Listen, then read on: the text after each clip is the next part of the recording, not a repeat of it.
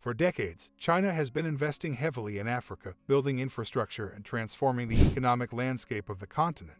In this video, we will explore 10 out of many significant projects completed by China in Africa, the impact they have had on the local communities and the continent as a whole. If you are new here, please consider subscribing for more videos about mineral resources and infrastructure projects around the globe.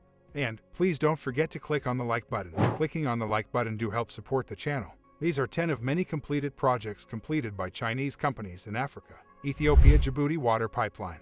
The Ethiopia-Djibouti Water Pipeline is a major infrastructure project connecting Ethiopia's capital, Addis Ababa, to the port city of Djibouti. The pipeline was completed in 2017 and cost an estimated $500 million to construct. The pipeline spans 767 kilometers and is capable of transporting up to 2 billion liters of water per year. The water is sourced from the Melka-Waikna Dam located in Ethiopia's Oromia region, which provides clean water to over 700,000 residents in Addis Ababa. In addition to providing clean water to Ethiopia's capital, the pipeline also benefits Djibouti, a neighboring country with limited access to freshwater resources. The Ethiopia-Djibouti Water Pipeline is a significant milestone for both Ethiopia and Djibouti, as it has helped to address the critical issue of water scarcity in the region. The project has also strengthened economic ties between the two countries and provided a model for other African nations facing similar water challenges. Bui Hydroelectric Power Station. The Bui Hydroelectric Power Station is a major hydroelectric power project located in Ghana.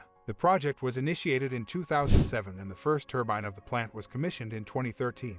The entire project was completed in 2014 at a total cost of approximately $800 million. The Bui Hydroelectric Power Station is located on the Black Volta River in the Bono region of Ghana, and it has an installed capacity of 400 megawatts. The power station comprises of 3 generating units, each with a capacity of 133 MW. The main objective of the project was to increase Ghana's power generation capacity and reduce the country's dependence on imported electricity. The Bui Hydroelectric Power Station provides clean and reliable energy to over 300,000 households in Ghana, and it has also helped to support the country's industrial growth. The project also includes a 39-meter-high dam, which has created a reservoir covering an area of approximately 400 square kilometers. The reservoir has become an important site for fishing and other recreational activities. Lekki Deep Sea Port. Nigeria's Lekki Deep Sea Port is a large-scale infrastructure project situated in the Lekki Free Trade Zone in Lagos State.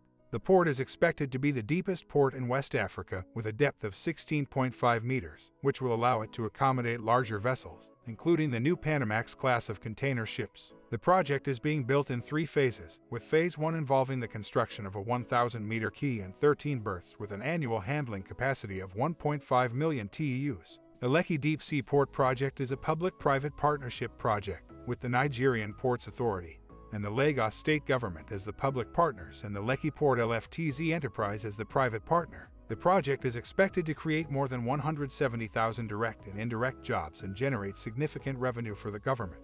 The cost of the Lekki Deep Sea Port project is estimated at $1.5 billion. The project is expected to increase Nigeria's port capacity and boost the country's economy by attracting more foreign investment and enhancing its global trade competitiveness. Addis Ababa-Djibouti Railway. The Addis Ababa-Djibouti Railway is a major railway project that connects Ethiopia's capital city, Addis Ababa, to the port city of Djibouti in Djibouti. The railway is a key part of the Ethiopian government's plan to develop the country's infrastructure and boost economic growth. The project is a joint venture between the Ethiopian and Djiboutian governments, with significant financial and technical support from China. The railway covers a distance of approximately 752 kilometers and was completed in 2016 at a cost of around $4 billion.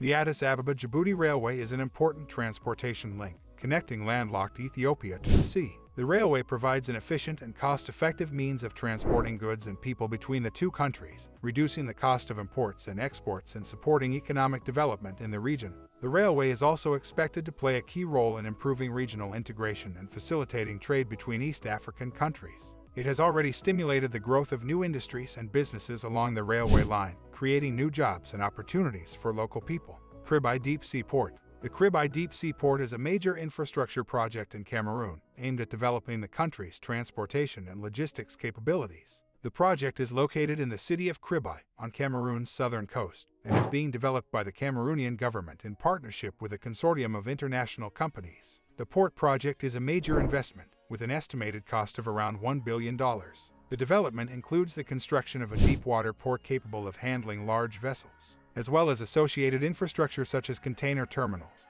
logistics zone, and rail and road connections to the interior of the country. The Kribi Deep Sea Port is a strategic project for Cameroon, as it will provide a direct link to international shipping routes and support the country's growing exports of commodities such as oil, timber, and cocoa. It is also expected to play a key role in promoting economic growth and job creation, both in the local region and throughout Cameroon. Maputo-Katem Bridge. The Maputo-Katem Bridge is a landmark infrastructure project in Mozambique, spanning the Maputo Bay and connecting the city of Maputo with the district of Katem.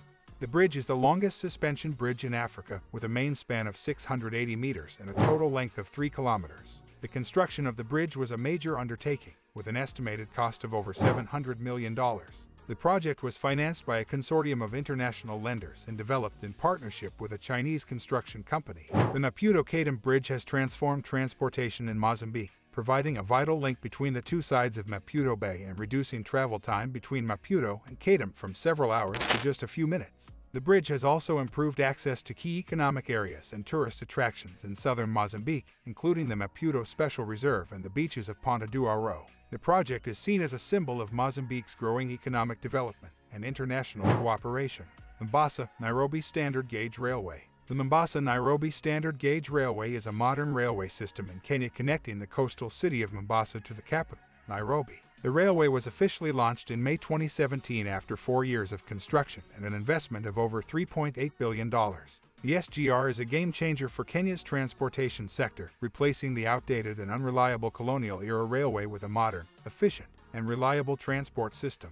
The railway line spans over 470 kilometers and has a maximum speed of 120 kilometers per hour, cutting travel time between Mombasa and Nairobi from over 12 hours to just under 5 hours. The railway project was a partnership between the Kenyan government and the China Road and Bridge Corporation, who constructed and financed the project. African Union Conference Center and Office Complex. The African Union Conference Center and Office Complex is a modern conference facility located in Addis Ababa, Ethiopia. It was officially opened in January 2012 after 2 years of construction and an investment of approximately $200 million. The complex was built to provide a world-class facility for the African Union to host meetings, conferences, and other high-level events. The center has a capacity of over 2,500 people and features state-of-the-art facilities, including a plenary hall, conference rooms, exhibition halls, and a media center. The construction of the complex was funded by the Chinese government, which provided a grant of $124 million to the O to finance the project. The Chinese government also provided technical support and expertise to ensure that the project was completed on time and to the highest standards. The African Union Conference Center and Office Complex has become a symbol of the growing relationship between China and Africa and a testament to China's commitment to supporting Africa's development. Simba Hydroelectric Power Station. The Simba Hydroelectric Power Station is a hydropower plant located on the River Nile in Uganda. The plant has a capacity of 183 megawatts and was officially commissioned in March 2019. The project was funded by the Ugandan government, with support from the African Development Bank, the World Bank, and the European Union. The Simba Hydroelectric Power Station in Uganda was constructed by China International Water and Electric Corporation. CWE is a subsidiary of China Three Gorges Corporation, a state-owned enterprise and one of the world's largest hydropower companies. Construction on the project began in 2013 and was completed in 2018, with a total cost of approximately $567 million. The Simba Power Station is expected to increase Uganda's electricity generation capacity, which is crucial for the country's economic development. The Simba Power Station is part of Uganda's effort to increase its energy production and reduce its dependence on fossil fuels. And the wider East African region. National Assembly Building. The National Assembly Building is a legislative complex located in Banjul, the capital city of Gambia. The building serves as the meeting place for the members of the Gambia National Assembly, which is the country's unicameral legislative body. The construction of the National Assembly Building was funded by the Chinese government as part of a bilateral cooperation agreement between China and Gambia. The project was carried out by the Shanghai Construction Group, a state-owned enterprise in China, and it cost around $34 million. The building was completed in 2015 and it covers an area of 10,000 square meters. It consists of 2 main structures, the Parliamentary Building and the Conference Hall, which are connected by a skywalk. The Parliamentary Building has 3 floors, with the ground floor housing offices for the staff of the National Assembly, while the upper floors are reserved for the members of Parliament and their support staff. The building's design was inspired by the traditional Gambian roundhouses, and it features a circular shape and a thatched roof. The National Assembly building has become a landmark in Banjul, and it is a symbol of the strong relations between Gambia and China. Criticism and controversies of Chinese companies. Despite the many benefits that China's projects have brought to Africa, there have also been criticism and controversies surrounding China's involvement in the continent. Some have raised concerns about the impact of China's loans on African countries, with some countries struggling to repay their debts. Despite the criticism, the Chinese infrastructure projects in Africa are making life better for Africans. I hope you find this video informational and useful. Please don't forget to like, share, and subscribe if you have not already done so. Until next time, goodbye.